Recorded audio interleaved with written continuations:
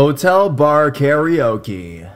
This story takes place 3 months ago at a karaoke bar. My boyfriend's older sister, Angie, and I went out for the first time together and went into like this bar that hosts a karaoke night every Friday night. She had a guy friend, Paul, who met us there, who had a crush on her, and he bought us drinks the whole night. We were having a good time. It was like 2 a.m. and we were sitting outside because both Paul and Angie smoke, but I don't. But because I didn't want to stay in there alone or anything, I went with her. We found a wooden table with bench-like seats. The two of them sat down on one side of the table, and I was on the other side by myself talking with them. Some random guy, Pete, was behind me, standing like 3 feet away, leaning on the wall, but like he was close enough that I could see him if I moved my eyes to the left a bit. Angie is very outgoing, and so as we're talking, she ended up asking him some questions. I can't remember what she asked because I wasn't paying attention to them, but rather to the people who were talking around us. But he ended up responding and slowly was approaching my side of the table. Once he got to my side, he sat down beside me, at which I already started to get a weird vibe from him.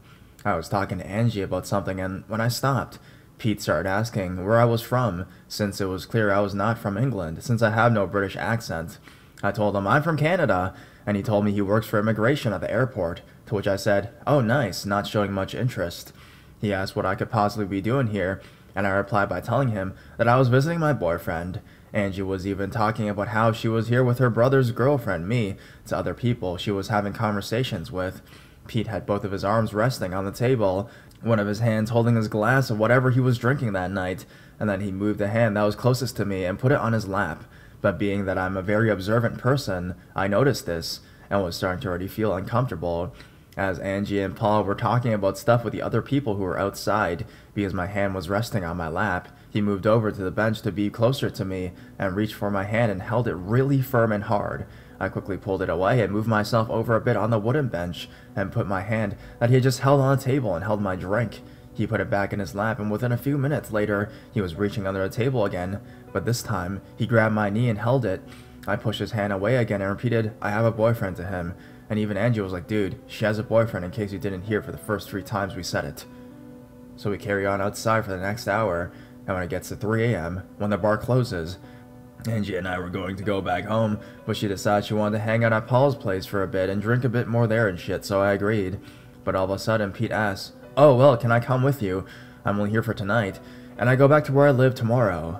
And Angie said, "I mean, it's not my house, but if my friend is fine with it, sure." So Paul allowed him to come along to his place with us.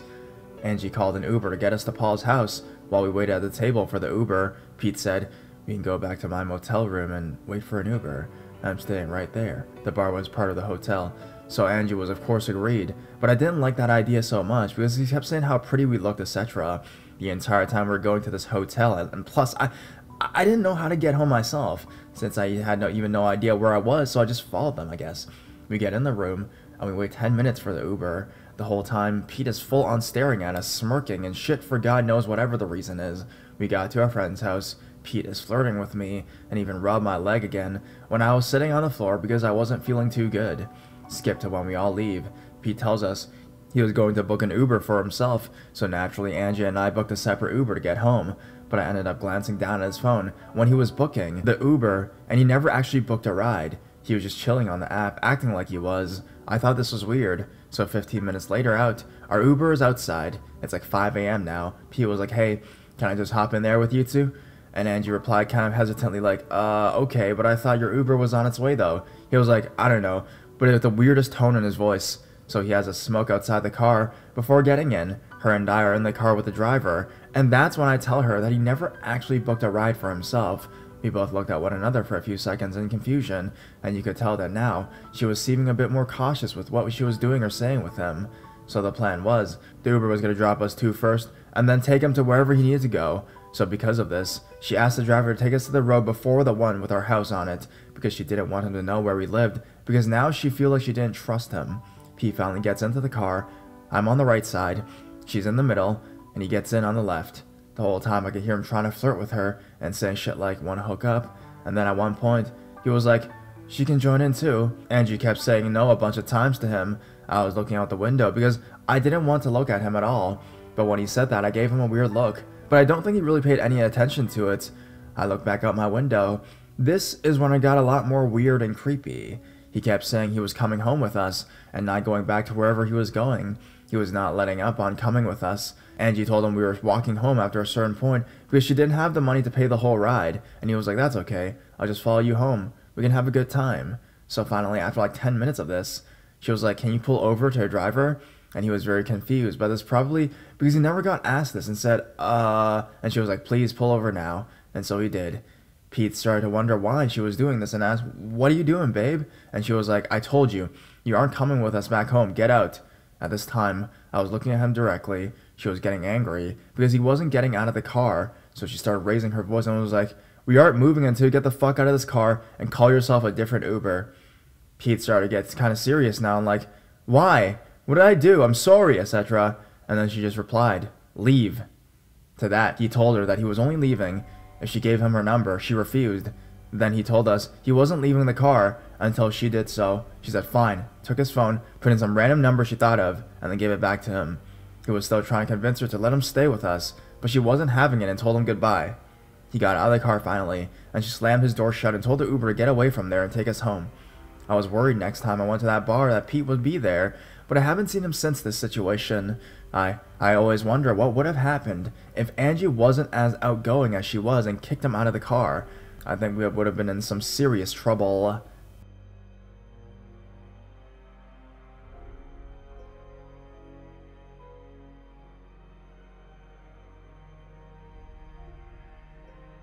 Drunk weirdo tried to scout us at a karaoke place.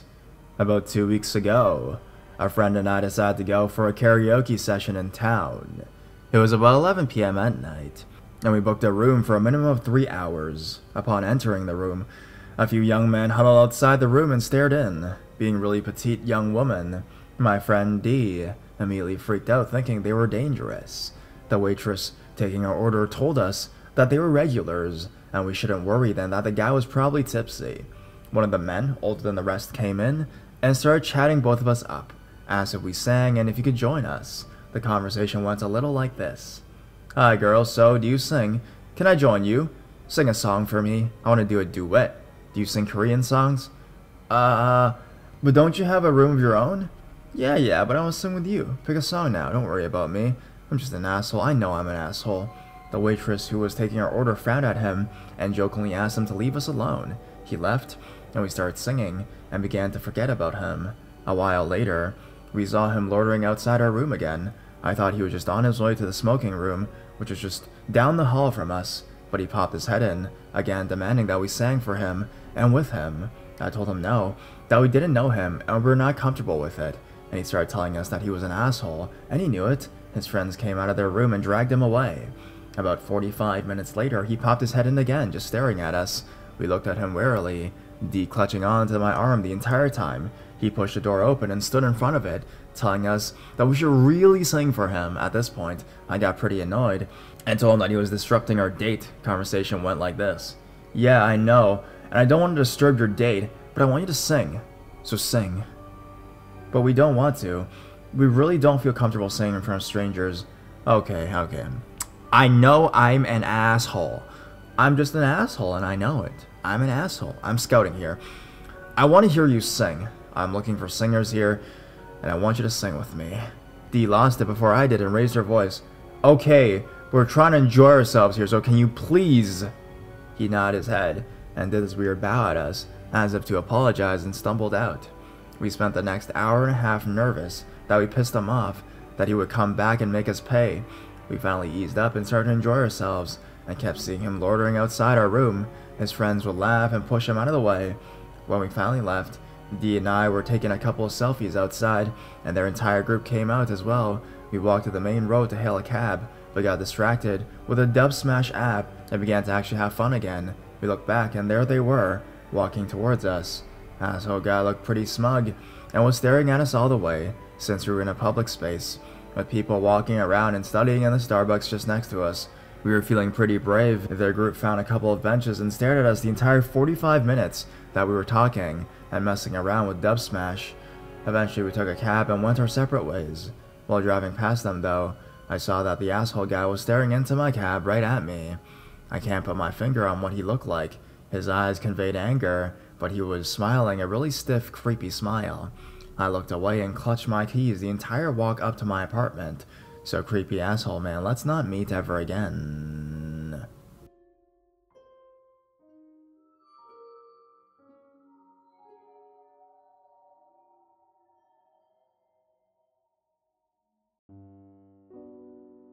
The man with a thick accent.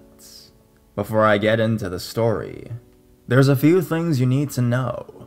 First, I'm an artist, and I've always been very in my own world, as it were. If I'm thinking of a story or a character or a picture I wanted to draw, I'd walk into walls and forget anything anywhere and place items in weird places while I was thinking.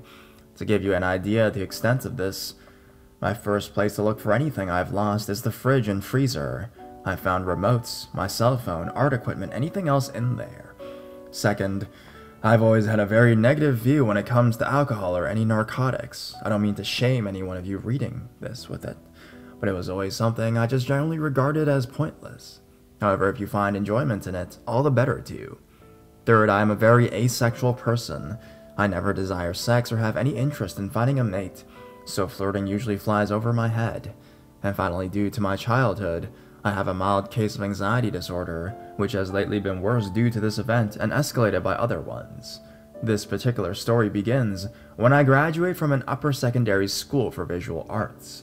I had decent enough grades, my best being biology and English and of course, art. I immediately looked for work after graduation since I had graduated a year and a half late because of some health issues, and the entrance exams for universities were already done by the time I graduated. So I had 1.5 years before even the possibility to apply for a university. I would send hundreds of applications to any place that would take me, honestly, and hardly ever get even invited for an interview. This took its toll on me and I got depressed. I'd hardly leave the house, and I stopped taking care of myself altogether. I wouldn't shower, put on makeup, brush my teeth, anything. I'd avoid mirrors and felt as though I was a complete and utter failure, which was not made any better by my parents, who pressured me with, "How many applications did you send today?" Or, "You really need to get this job so you can start saving to move out." This might sound mean, but they didn't mean it in a bad way, since I'd expressed the need to get my own flat for the past few years. Not to mention my relationship with my parents at the time was very strained, since my depression made me very irritable and angry. So I can't really blame them for pushing me to get out of the house. This continued for around half a year, until I finally got a job in a hypermarket about 8 miles away from the place I lived in. Life really picked up from there, and I started to take care of myself once again. The people I worked with were very, very nice people, and I had no issues with anyone, though they were very normal, so I'd get invited to get-togethers or to have a pint after work, etc. I always made an excuse why I couldn't go, and would play MMOs or something instead at home. This might sound sad, but I enjoyed myself more like that.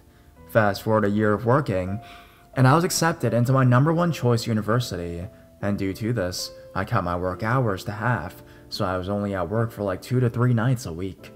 This particular hypermarket chain I worked at had a yearly festival week gimmick to boost sales, and this year, we were handed scratch cards to sell during the cashing out process. Apparently, the chain had a contest within every location, and the winning hypermarket would be given a $1,000 cash prize for employee refreshment purposes. Booze. Our hypermarket decided we'd take everyone out for a night drinking in a hotel and resort area. Connected to the shopping mall our workplace was with the money. No surprise there. And since I had grown close with many of the other cashiers, I was motivated to win, even if I usually didn't enjoy going out. Everyone in the department was so excited for it, it was kind of infectious, I guess. Long story short, we won the competition and went drinking at a karaoke bar. Our boss was so pleased with how well we did and how motivated we were, he even opened us a tab in the first bar we went to, so I had quite a bit to drink. When the first bar closed down, we went to continue into a nearby nightclub. I hardly remember anything else, other than I drank like a sailor and sang karaoke horribly. We stayed until closing time, and I made my way to a train station to catch the last train home. On my way, I was stopped by a man with a thick accent, who asked if he could walk me home. I laughed and just said that no worries. I was literally a few steps away, and motioned towards the station. He then apologized and said he thought I lived in the student buildings nearby and went on his way. I thought that was quite an endearing way to ask someone out, and thought nothing more of it.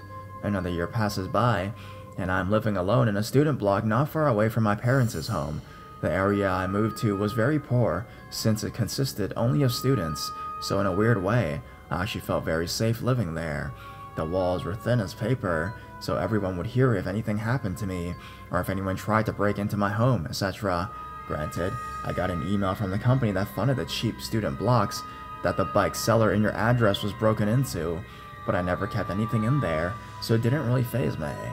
Sometimes I even forget my keys on the lock in the front door and wake up in the morning to a neighbor ringing my doorbell and handing me the keys with a joking, "Nothing to steal, huh?" There was also a very convenient bus that stopped right outside my door that I could take for both school and work, though I needed another bus to get all the way back to work. One Saturday, after a 9-hour shift at work, looking and feeling like a total zombie, I was making my way to the bus stop through an underpass late at night when I heard someone call out to me through my earphones. I always stopped if I heard someone call out when I was near work, since it usually was a colleague offering a lift, or a regular customer wanting to crack a joke, or one of the guys from the GameStop upstairs wanting to talk about Skyrim or something like that. I was basically friends with nearly every employee in the mall, so someone stopping me late at night in a sketchy parking lot or underpass was very common. I didn't recognize the man, but then again, I handled around 600 customers every day, so I hardly ever did. I also was conditioned to flash a bright smile through years of customer service whenever I met someone's eyes, even outside of work. I'm sure the ones who've worked in customer service jobs for a long time can relate to this. The man spoke hurriedly in a thick accent about how he was in love with me and how he has been watching me. It was very hard to make sense of anything he was saying.